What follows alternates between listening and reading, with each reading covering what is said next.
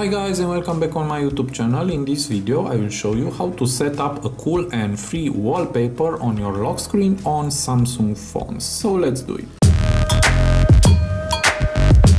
So to do that, just go to all apps and go to settings, and here scroll down and go to wallpaper.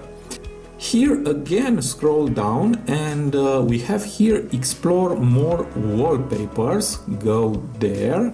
And this is the Galaxy themes, and here we have wallpapers. Just press on top and here select free. Here we have a lots of wallpapers and all are free, and I will show you one of my favorite, and this is the one, and this is how it looks.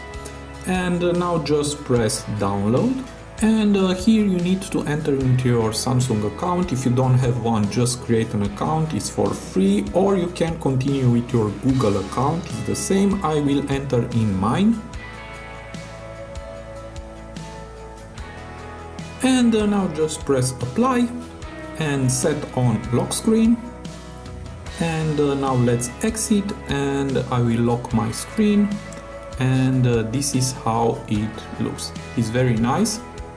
And I hope you like it. So this was my tutorial for today. I hope to be useful for you, and see you to the next. Have a nice day.